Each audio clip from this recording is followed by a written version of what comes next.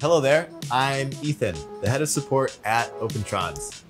This is the 4th video in a series we are calling From Box to Protocol. Let's get started with attaching the pipettes.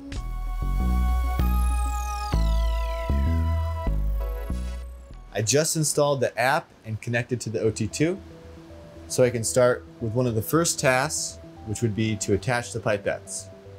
For this, I will need pipettes, 2.5mm hex screwdriver, the pipette screws that either come with your OT-2 or pipettes, and the calibration block that comes in the accessory box that was attached to your OT-2 deck. The OT-2 has 2 pipette mounts that I can attach any of the OpenTrons pipettes to. As long as you're using OpenTrons pipettes, you can attach them in any configuration you'd like. With how flexible and modular the OT-2 is, you should not be surprised with how simple it is to attach the pipettes to the OT-2. I have with me a P1000 and a P20 multi that I will be attaching today. Let's start by going to the computer that our app is installed and that the OT-2 is connected to. First, I'll go to the devices page and click the 3-dot menu where I want to install the pipette 2.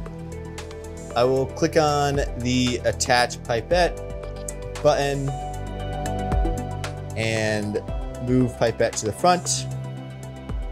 This will initiate the attached pipette flow and bring the pipette carriage to the front of the deck and the pipette mount down towards the deck.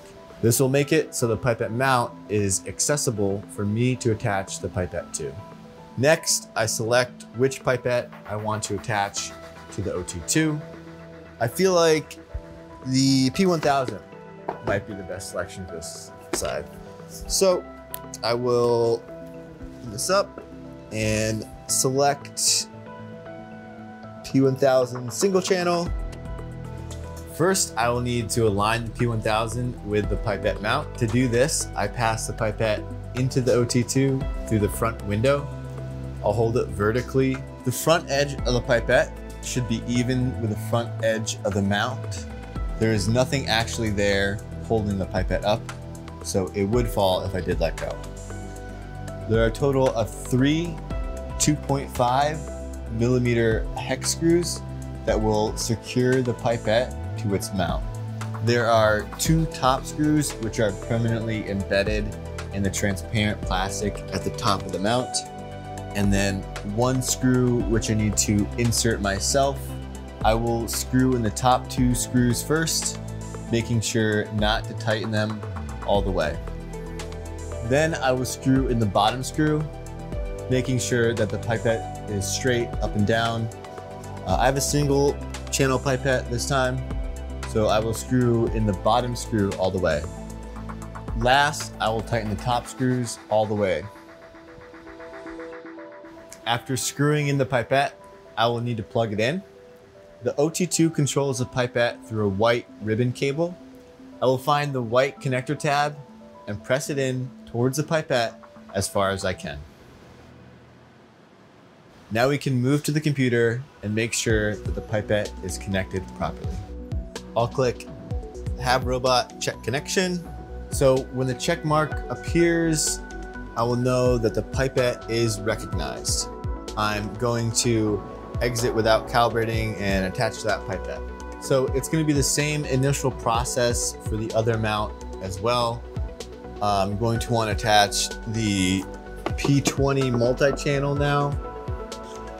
And I'll initiate this by clicking the 3-dot menu on the left mount, then attach pipette and move pipette to front.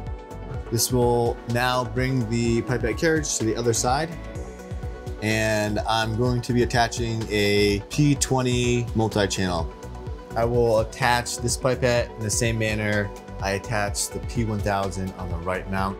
I'll also need a pipette screw from our bag. So again, it should feel like something's holding it there, but it's really not. And there are 3 pipette screws that I'll need to screw in. There's the 2 that are encased in the plastic, and then the one on the bottom. So I'm going to screw in the 2 top screws first.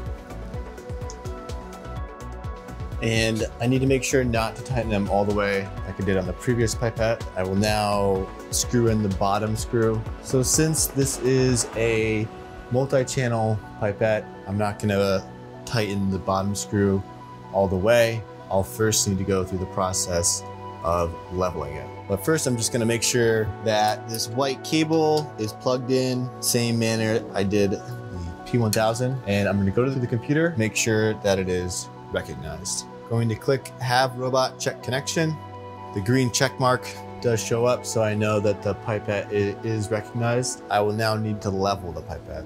I will now place the calibration block in slot 3, making sure that the short side is on the left side, and I will lower the pipette, and I can wiggle it until all the pipette nozzles are touching the calibration block.